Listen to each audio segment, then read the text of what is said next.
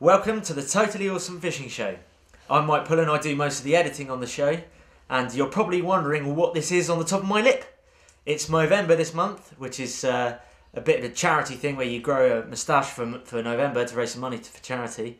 I actually have a day job, and one of the kids I taught at school said, "Sir, it looks like a slug has crawled on the top of your lip and died." So yeah, that was a nice thing. So we've done this Q&A video for you guys because we've had so many comments come through. It's just clogging up my emails at the moment. There's actually hundreds and hundreds and hundreds of emails we get coming through. So I said to Graeme, let's do a Q&A video. That way we might be able to answer some of your questions and cover quite a few questions that are repeated.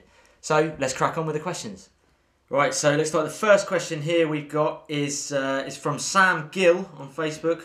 And he says, why does my dad never catch fish when we go fishing? Never catch fish when you go fishing? Look, it's totally awesome. We always catch fish when we go fishing. Well, no, we have actually thrown the old blank in there. It's difficult to say. Is your dad using a fishing rod, a fishing reel, a hook, and... Sounds like he needs dynamite. I've no idea. I mean, that's a pretty open question why he's not fishing. He honestly needs to watch some more of the Totally Awesome Fishing shows, guys. You need to, you need to think a bit like the fish, When are you going to feed? How many times are you going to feed during the day? Let's take, just as a for instance, let's just say you're a carp. Any members of the carp family, roach, tench, chub, barbel, they're going to feed on the little and often basis. So you're going to have to be there all the way really through a day, maybe half a day. And within that period, they're not going to feed madly all that time. They're going to feed for a little while. So after you've had 1 or 2 sessions, assuming you get some bites, put another session in there in the same period. So it might be in the winter, it might be 2 or 3 o'clock in the afternoon, 4 o'clock in the afternoon, more likely when it's getting dusk. And also, I hate it myself getting up at dawn, I hate it. But honestly, guys, dawn is a good time to go fishing. Dusk, especially in the winter, is a very good time. The late afternoon and dusk, good time to go fishing. So think times. You don't, there's no magic in it really. It's all down to knowledge at the end of the day. And I can't really give you the gut feeling that fishermen have been doing it a long time. Why should I cast over there? Or I'm not going to go pike fishing, I'm going to go bream fishing. It's something you sort of learn over the years. So, a good question, but all I can say is try and think dawn and dusk. Guys, it's horrible getting up early in the morning. Perhaps it's not nice staying out later in the evening towards dark.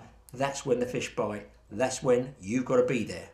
The second question, and this is honestly a genuine question, you can go on our Facebook, from Dave Gibson.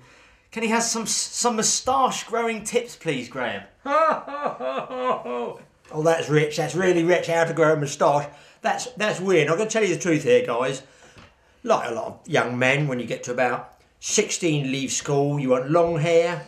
Man, I had long hair down to my shoulders. What was called a greaser years ago. It's a greaser, which was a sort of motorbike enthusiast, except I couldn't afford a motorbike. My mum and dad wouldn't let me have one. So I had a push bike. So all my pals, when they were 17... had nice motorbikes. They had, I think it was Honda 125s at the time, and they used to get the exhaust pipes and mess about with them like all young men do it, and take what's called the baffles out of them, so they make really, really loud. They sound like a Harley Davidson on crack cocaine. They were really loud. They'd be banned now. That's what it was. And of course we all tried to grow a little bit of stubble, a little bit of moustache. When I was about 17, I thought, I'm going to grow one. It took like forever. I just sat there trying to force the hairs out. And the few hairs I got out, they just looked like the fluff of a cat's backside. So, and this is the truth. Would I tell you any lies here at Totally Awesome?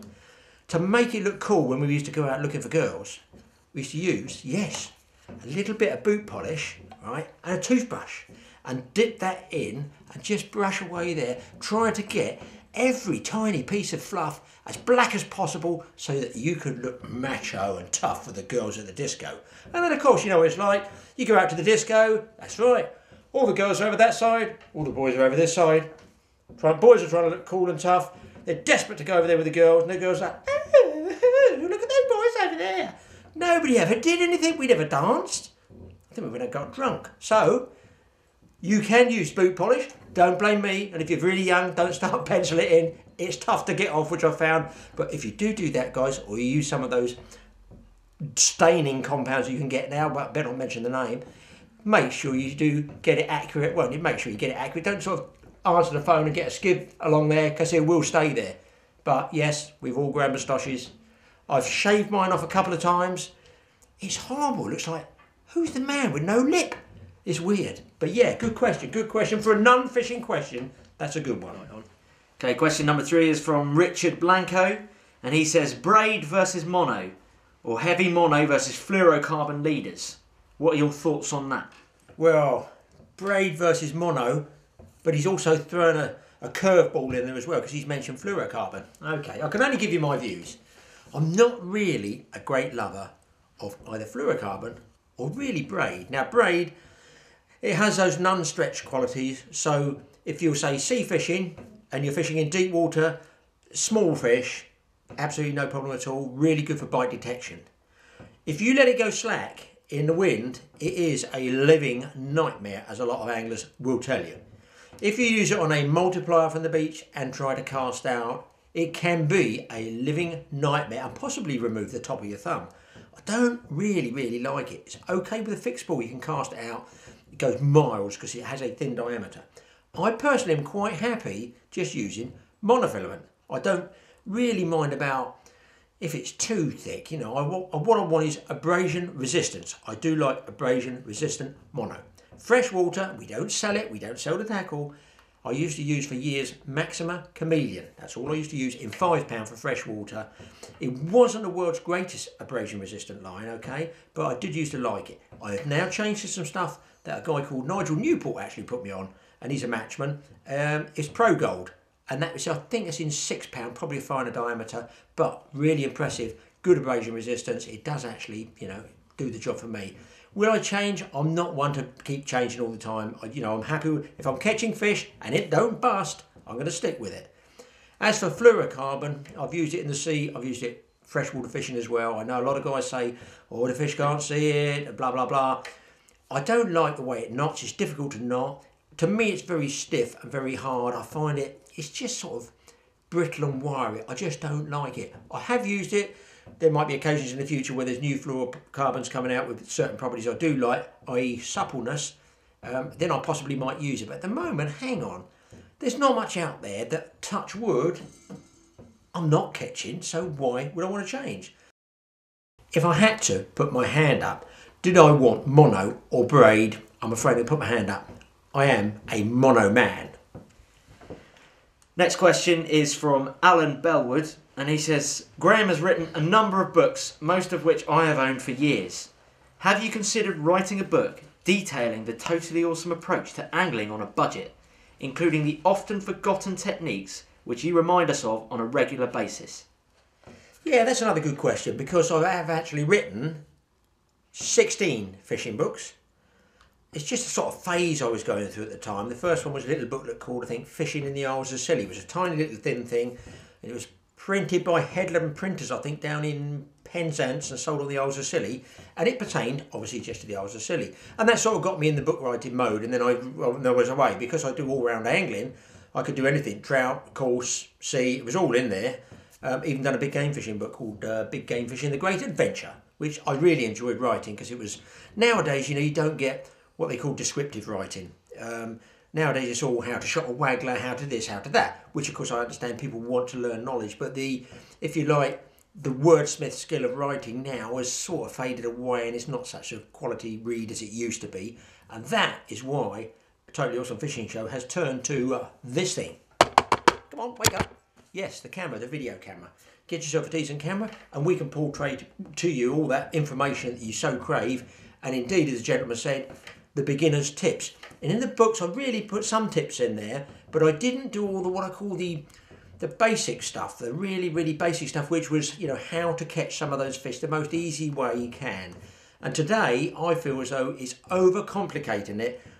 Some real gizmo bits of wizardry they try and sell you that you must have, and yet I still go back to tackle and just rigs and baits I used 30 and 40 years ago, and I still catch fish. It's like it's gone full circle. That's absolutely what it is. But keep watching the Totally Awesome Fishing Show. There will be more how-tos, beginner stuff. You know, we'll gradually grade through it. I don't ever think we're going to get really into the advanced stuff. The one I haven't done is advanced shark fishing, which has got some of my really secret tips in, and marlin fishing, which I did far too much of it when I was a younger man. Probably caught far too many fish as well. Good question. Next one, Mike. Let's keep it moving. Next question is from Andy Hind, who says, what is your most valued piece of fishing tackle? Well, it's not, I think with a lot of anglers when they're older, especially if you've been using old kit for a long time. Yes, I've been using very old kit for a very long time. It's not the financial value of it. It's the memories that that piece of tackle can hold for you. And in that respect, I suppose, because I did do a lot of big game fishing, a lot of marlin fishing, not a particularly big reel, it's a Shimano Triton, this one, but it's a 50 wide, it's a TTW. It's a 50 wide. And normally you'd have a 50 pound reel, a 30 pound reel, 20 pound reel. But this is a 50 wide, which for marlin will give me another 200 metres of line on there. So I got a gazillion yards of line there for a fish to rip out. And I had some good fish on this. Trust me, I had some really good fish on it. Nice. Oh man, that makes me go quivery. I've had so many fish, probably over 400 pounds on this, that, you know, I really would be most upset if I lost it. It's not worth a lot of money. It's not, as I say, it's not the financial value. It's just I've got a pair of these and they're great reels. And do you know what? I haven't even had them serviced. Don't tell anybody. I've changed the drag plates in there, which you get a fibre drag plate with them. I can dismantle these, I can strip them right down, I can service them myself. But I should have got it serviced properly. But there you go, still working. And another one which I value, again, for historical reasons, comes in a little triangular case. All those collectors out there are going, oh my God, he's got one of those. It's an old Illingworth one, which is one of the first fixed spools, really. It's a bobbin type reel. It was based on the principle of a bobbin going up and down, sewing up and down. But just look at that. That is a piece of craftsmanship from yesteryear that was used, no, not marlin fishing, don't be stupid. It was used for freshwater fishing. But as you can see, that was, in effect, the early bail arm. The line just hooked in there, and when you wanted to cast, you just take it out, put it around your finger, cast out and wind in like a demented ninny, I should think, if you had a big pike. But it's for small fish.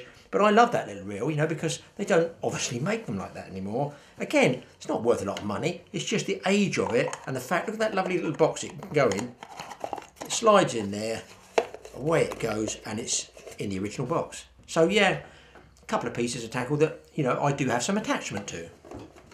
The next question is from, well, we've had a lot of emails from his very loyal follower, and that's Barney Richardson. And Barney's asked, what is your most memorable freshwater catch and saltwater catch? Well, I'll tell you, I don't really have anything like that. I've got obviously good memories of so many different, well, not just big fish, it might be the day in question. I suppose one of my best freshwater catches was not, well, there was two. It was not really the size, but years ago we used to have keep nets and you used to weigh everything, and you don't use those now. Obviously you don't what we call bag up on fish. But I had two. One was, well, I suppose about 25 years ago, maybe 20 years ago.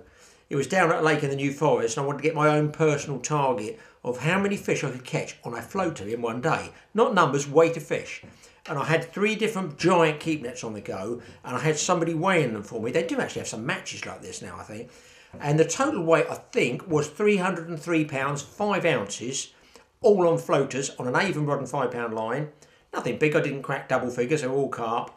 But I know I had over 50 pounds of those on a fly rod. And that took me like forever. In fact, that probably cost me almost another 50 pounds because it took so long to fight them on a fly rod. I couldn't get them to the net, because when you get a carp on a light fly rod, it hoops up like this, and you go to draw it towards the net, and nothing happens because the rods are soft. So that was, say, a stillwater catch. In the rivers, I can remember being down, it was along the Piles stretch of the royalty on the Hampshire Avon, where I spent an inordinate amount of time years ago, back in, well, probably late 60s, early 70s. It was when everybody was using maggots down there before they banned the maggots because they caught too many fish. And we had to change over. And I changed over to luncheon meat. But I was given a tip by a guy called, his name, well, we used to call him, you talk like that all the time, how are you doing, Graham? You getting a few fish now and then, are you? So we call him Country John. He came from Yeovil. I don't know, where he is now. 6 feet under, I should think, because I'm getting on a bit. But his name was Country John from Yeovil. He was a la mustard with a single cube of luncheon meat, a really big piece, free-lining it through tiny little gaps in the weed. He caught a lot of barbel. Not big barbel. £10 then was a very, really big barbel, but, 4s to 7s and 8s. And I think it was £107, 9 ounces of barbel by what we call trundling, just running the meat through a tiny, tiny gap where it ran from shallows into a deep pool along the piles. It's still there, but it's obviously moved up and downstream. It would always be there because of the natural configuration of the river. But there was just one little slot, and if I could sink the luncheon meat and get it to go through that hole, man, they must have been laying up there, racked up like barracuda, shoulder barracuda. And I think I had fished to £9.5. That was good. Well, on the big fish stakes, it's hard to say really. You'd think you'd want to say 8 sharks over 1,000, it'd be £1,000, but not the greatest fight. One of the most memorable fights I remember, if you can call it a fight, was a marlin of £460, a Pacific blue marlin, that was taken on £50 tackle. And the boat, it's in my book, Big Game Fishing, The Great Adventure, so if you don't believe what I'm saying, it's in there. And we caught that fish in something like, I think it's 6 minutes we got this fish on, and it just went crackers at the boat. And the Mexican guy nearly got yanked off the stern when he gaffed it. Obviously, we ate the fish. Fish come in. I didn't eat all the fish. Of course, I didn't eat all the fish. Everybody ate the fish because we brought them in those days. But I remember that. And we got in, and the skipper actually says, his name was Carlos Cosa, I think his name was. And I think the boat's name was Bacardi. Might even still be around. Down in Cabo San Lucas in Mexico. He said, no one is ever going to believe we got £460 marlin in 6 minutes. So he rubbed the chalkboard out and he put 15 minutes. So if anybody ever looks up and sees 15 minutes, trust me, we only put that to make it sort of believable because it was so outlandish and it happened right at dawn in the half light. Nobody ever would believe us, really. So 2 or 3 catches there, but trust me, we haven't got enough film in the camera for me to put all my memories on there, all the fish that I did, I do really remember vividly, or even vividly. I can't drink it. I've got to stop. You don't know what's in this, do you? You think it's tea, don't you? Aha. Is it tea? What's the next question, Mike? That's a good one. And the next question is from Charlie Bear. And he's got 2 questions, actually. He says, first question is, how did you get into fishing? And the second one is, what fisherman inspired you to keep doing what you're doing now? Okay, got into fishing when I was 8 years old on a family holiday down at Teignmouth in Devon. I caught a starfish off the beach on a little rod and reel that my parents must have bought me just to shut me up from whining all the time. And we carried the said starfish with great pride to the local aquarium in Teignmouth. Unfortunately, when I went into the aquarium, what did I see? No, not starfish. I saw rather a large amount of fish swimming around. So my starfish got ceremoniously lowered in. Oh, well done, young Graeme. Look at what you've put in there. Aren't you a clever boy? But unfortunately, I was beep, beep, beep, beep, beep, beep, beep, looking at all these fish swimming around. So that's how it started. 8 years old, and it's gone pretty much downhill since then. As for inspiration from other people, I wouldn't say I had any inspiration. I've always been my own man. I've always tried to do my own pioneering. Obviously, there are people that influence you, and I didn't have a mentor. My dad wasn't a fisherman. He went fishing with me, but he certainly wasn't a fisherman. He just came into it, probably to shut me up, I should think. But he did get into it after a while. He had to go to work, though, obviously to pay for me. But, he didn't fish as much as I did. I suppose the respect I had for the writing at that time for people, without a shadow of a doubt, would be Dick Walker. No surprise there if you're my age. Anybody of, plus 50 is probably going to, if they're any reader of any magazine, book, publication, or a history of carp, going to know about Dick Walker. I suppose then really it would be Jack Hilton, who I used to like, reading his. This was basic stuff, catching carp on potatoes, for God's sake. By the way, you think I'm lying? Look up one of Jack Hilton's books on. You will see mention of parboiled potato, and we got it on our DVD and the carp trilogy. Banging out carp on parboiled potato. Old school, still works. Who else would there be? I suppose there was a guy, now what was his name? I think his name was Pritchard. I think it might have been Mike Pritchard. He did some good writing on sea fishing. On the sea fishing side for small boats, there was a guy called Hugh Stoker, who used to be pretty well Dorset based, and he was one of the early fishing writers as well. But my main, yes, I would say mentor, was a late Chris Dawn. Now, Chris Dawn used to be features editor of Angling Times and a great pal of mine. And we used to go on fishing holidays together as well. I had riotous laughs. And it used to be pretty well every Monday morning, because I had furniture shops as my business. First thing Monday morning after fishing for the weekend, don't tell anybody at the papers, a reverse charge call to Chris to tell him all of what I'd been catching, and I wanted to know what he'd been doing during the weekend. Sometimes that lasted an hour, guys, or even more. I dread to know what the phone bill was, but hey, it was all picked up. But Chris got me into photography as well, and we did some great fishing trips together. I thoroughly enjoyed it. Another guy went to Ireland, because Ireland has some fantastic fishing. In fact, we've done some recent videos with him. He's still kicking along like me. It's amazing. Paul Harris used to work for the Irish Tourist Board as the angling advisor. He knows a lot about bream. I'm telling you a lot about bream. He's a master at it, good matchman. You know, we still fish with him. I enjoy Paul's company. We have a laugh. We're on the same wavelength. We're just out there to catch fish and get photographs, and that's all there is to it. Dead easy, nice to fish with. So, in the modern world, nobody. Don't look up to anybody anymore. You know, some of the stuff written, I just think, well, why would they write that? You know, I don't think there's anybody, in all honesty. There's some American ones. An American book, if you want a book on big game fishing, which is a good read, is called Line Down. You know, the line coming down out the outrigger, by, I think it's Jack Sampson, or it might be Jack Simpson. That's a really good read as well. But listen, I think it's all going to change. I think from the magazine reading, where you look at people, I think now it'll be YouTube, and people will be sucking that information out of it. Hopefully they're sucking the information out of me and getting some information, and at least you guys are getting to catch some fish. That's what it's about. And more important, enjoy it. Next question, Maestro. Okay. There's another one from Gavin Rule, who says, what's your view on the fishing community, as I have found that most of the people who take part in fishing are always more than willing to help one another out. Also, what do you think of pole fishing? That's right. Yes, I would say I would be quite divided there. I'd have to say be quite divided.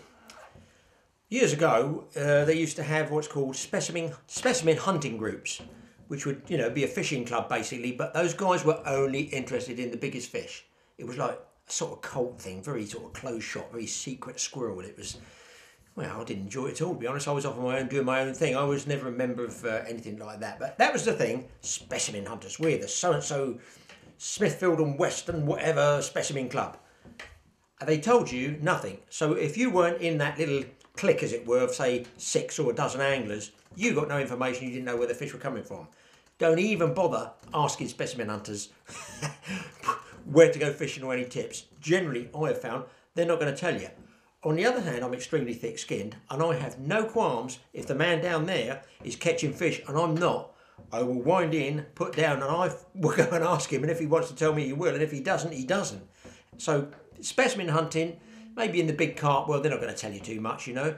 However, there are carp guys out there that will tell you, and you've got to find them. You know, you've got to ask. Don't be afraid to ask people. You're going to get some miserable Herbert that's never going to ask you, how you going, mate?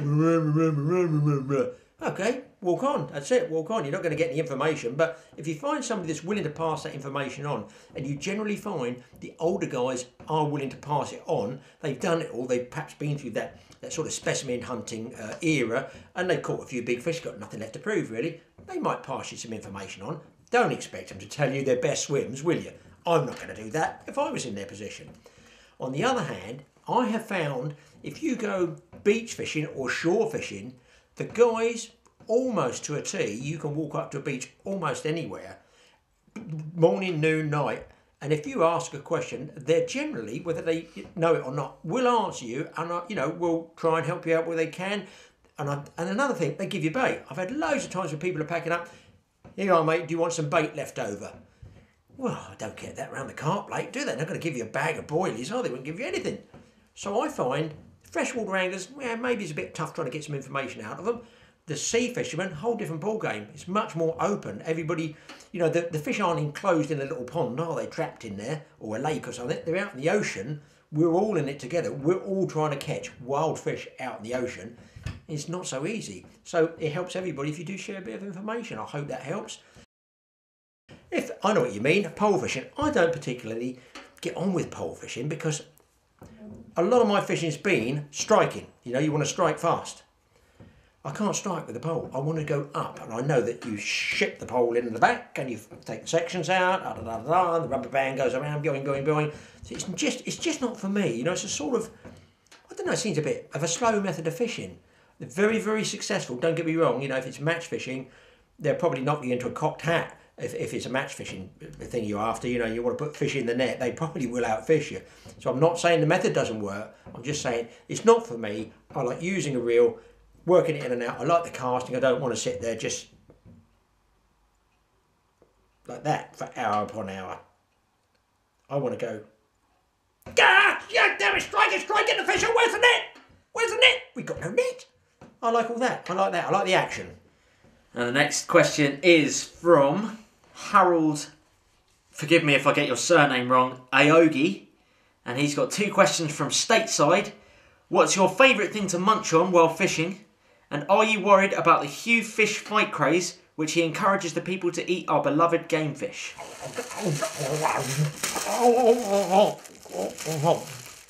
Well, I like bread. I do like bread. Obviously like bread. But then I end up using it as carp bait, don't I? My favourite thing to munch on, I like spag bol. I do like spaghetti bolognese. I like pasta, all that sort of stuff.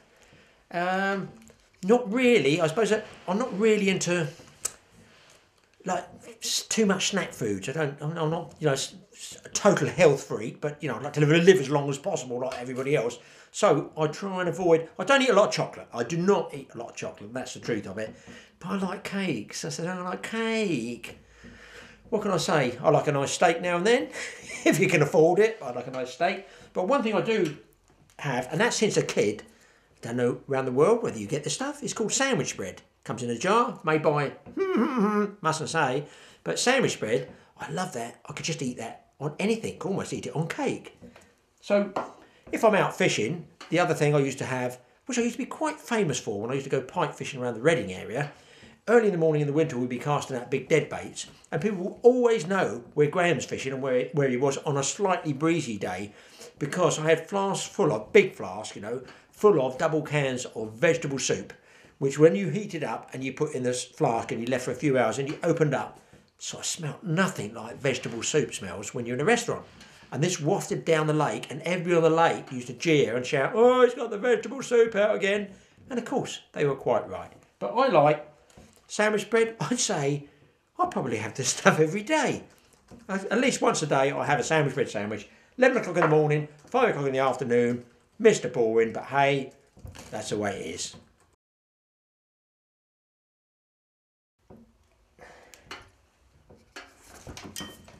Well, I mean, the fact is, there is a huge problem. Absolutely, I put this tea down. There is a huge problem with what we call discards. I mean, it's shocking. You get this quota system, which I suppose this guy's trying to highlight the fact that there is wastage. Indeed, there is wastage, and I think it's shocking. But what's happening is, by diverting attention from, let's say, a fish is on a quota, let's say cod for argument's sake, is on a quota, to go and eat other fish. Well, hang on, you're still going to be catching other fish, and you're still going to get a bycatch from that in some way, shape or form. That's just the way the industry is. A huge net sweeps through, it sweeps and crushes everything up. Most of it's dead. They shovel it over the side, or I've heard they even have a chute at the tube now, and it just tubes it straight over the side. It's all dead, it's all wasted. What I can't understand is 2 things. Why we can't use that for protein, that wastage fish, and why, when I went recently to Ireland, I saw 100 tonnes of boarfish, which I'd never even seen a boarfish before, it's about this big, it's tiny, being unloaded at a commercial fish dock during the night when I was fishing for 6 gill sharks from the shore. Remember that one? I said to the guy we were talking there, Paul Harris was with me, and Paul asked him, I think, you know, what do you do with this? He said, we're not going to get much money for them, because he said, all they're going to make is salmon feed. They're going to be dried and crushed and dried into salmon feed, to feed salmon. Now listen, guys, that can't be right, can it? 100 tonnes of protein fish being squashed into a tiny pellet the size of your thumbnail, and then fed to another fish in the sea in a net, which is banged on the head and then fed to us. That does not make sense to me at all. I don't even think that makes business sense, surely. Why not crush it down, process it into that protein pill like that, I have no problem that the fish are dead and we've got to eat fish. We're human beings, we're predators. I have no problem eating the fish. Crush it down to the pellet, but don't feed it to another fish to feed to us just because that's one glitzy one. It's salmon. Why don't we crush it to a pellet and then we can have it like a supplement or pills or cornflakes and gives us protein, and it doesn't give another fish protein to then give us protein. It's like a wasted circus, really. But I mean, we can't keep taking, we try and put here on Totally Awesome Fishing, we try and put everything we can back. If you watched our film, something like, how many, Mike? 170? 180 films. Most of those, I put fish back. You name it, rays, common skate, anything we try and put back. You put bass back. Oh, I can't believe I did that. Why not? Why not put them back? If you're hungry, keep it. Eat it. By all means, eat fish. We're humans, we do eat fish. But, you know, just get the balance right. So that's as best as I can answer that one. Where's my bottle? And this is from James Garner, who says, I'm thinking of getting a boat and using it on river and sea. Do you need insurance, and what things do you need to take with you? Also, on a river, do you need a licence? Well, there's sort of quite a lot of questions in there. Let's start with the freshwater first. And of course, instead of saying which country this is in, I can only speak for the UK. As far as I'm aware, all rivers, particularly the Thames area, which let's say the Thames catchment area, the River Thames is my sort of area in the south of England. Yes, if you put a powered vessel on there, you're going to need a licensing system. I couldn't tell you what the cost is, but you're going to need two things: a license to operate with an outboard motor on the Thames, and I assume other rivers have their own regulations on that. But you will almost certainly, well, you will need a fishing licence, a rod licence for going on a river, or indeed a lake, or indeed any freshwater fishing in the UK, depending whether you're fishing for salmon or coarse fish, you know, freshwater fish, and sea trout, regular trout. You're going to need different types of licences. You can get these from the local post offices, or you can even get them online. I won't mention the cost because, you know, if this lasts for quite a while, it's going to change. And which way is it going to go? Up, of course. That's the only way all prices go. And the other thing is, if you're going out in the sea, as yet, you don't need a licence. But you will need insurance, because somebody could run into your boat, or worse, you could run into somebody else's boat, or another person swimming, another person on a jet ski, another person in a kayak, another person in a canoe. With insurance, always think other people. So you're going to need insurance there, but you do not need any licensing. And in fact, the only place I know which is really good licensing system is in America, and you do seem to get good fisheries protection there. If you can see where your money's going, that's what I'm going to say. If there was a sea angling licence, which they have talked about, if the law said sea angling licence, I would purchase a sea angler licence. I personally think it would be throwing money down the pan, because I think people will be off committees with their nice junkets all over there, all over the world, having their little chit-chats at the expense of our licence money. I don't ever think that licence money would get put back into putting fish in the sea, which obviously can't do, but creating facilities would be another thing for, say, shore anglers, creating marinas, yes, for more boat fishermen, creating and repairing slips. I won't mention which place in that I go shark fishing a lot, which has a shocking slip there and is in dire need of repair. And it doesn't get repaired, the potholes just get deeper. That would be excellent. I have no problem paying for a sea angling licence if you could see where your money's going, but I fear, straight into the committee's pocket. That's my opinion for what it's worth. Guys, we've got so many questions to get through that I don't think we're going to get through all of them. But we will be doing more of these videos throughout the weeks and months to come up. So we will definitely be doing more of these Q&A videos. We'd love to hear your feedback on what you think of them. So the last question we're going to do today is on Facebook again from Edmund Wood. And he says, recently, would you agree that the pike numbers are falling in canals? Because I sure can't get one on the Union Canal in Edinburgh. Well, I'll tell you one place I'm not fishing, the Union Canal in Edinburgh. I'm not going all that way out in that cold weather. There's no pike up there. Now listen, pike are under threat and have always been under threat. Well, since I was a nipper, basically. Years ago, they were sort of persecuted for eating all the other fish. Mostly on rivers, they would be pulled out, electrofish, gaffed, hooked, shot, knocked on the head because they eat the brown trout and the rainbow trout and the salmon smolts, pars, all the small ones.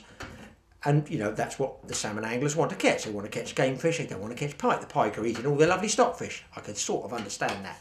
What I think they should have done was net or stun all those pike and then either sell or give them to fishing clubs. But that was way back then. It's gone. They were killed. Over in Ireland, they used to buy, well, they used to come over, so they used to buy, they used to sell pike. People used to catch them from foreign countries, come over, and by the dozen, they used to absolutely mercilessly kill all the pike, put them in freezer vans and take them back to their own country and sell them. Well, that can't last, can it? That's got to stop. So that years ago, they were persecuted. Then there was a sort of, I couldn't tell you, I suppose it was the 70s, about the 70s. You'd need to talk to somebody, one of the experts like, say, Neville Fickling, who's recognised as a piking expert.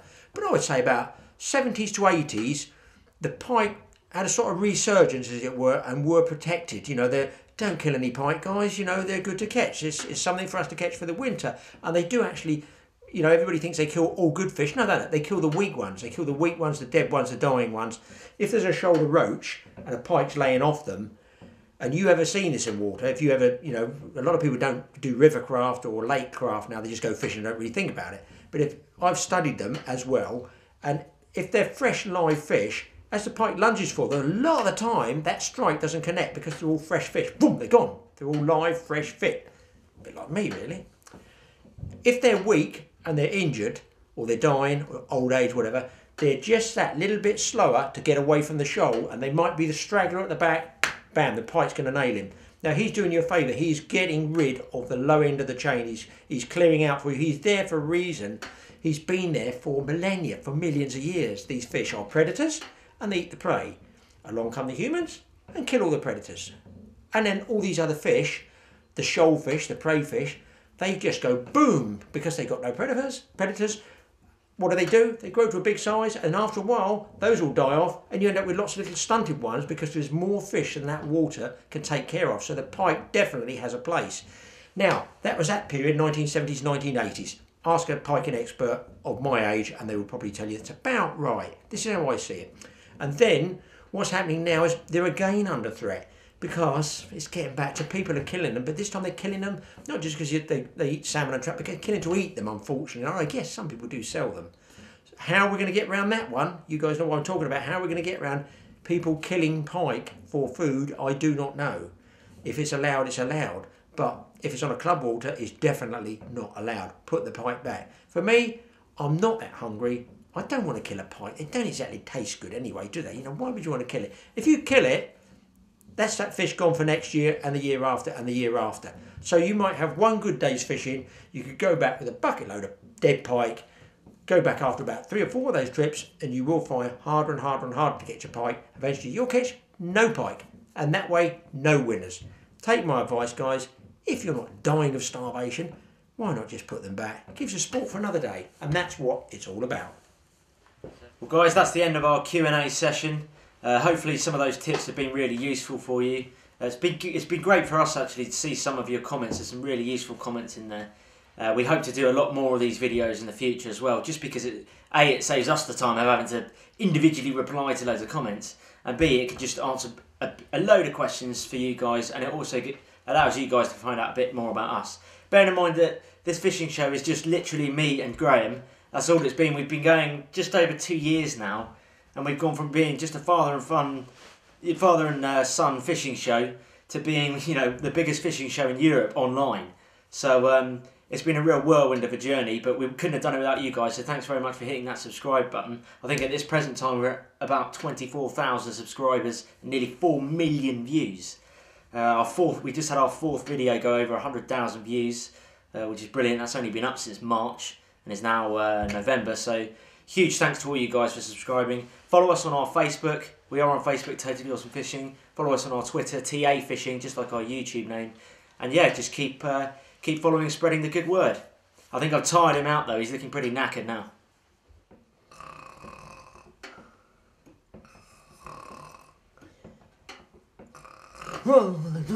Strike!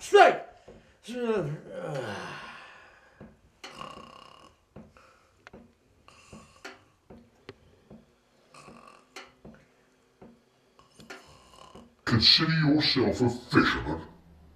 Just how far do you want to take it?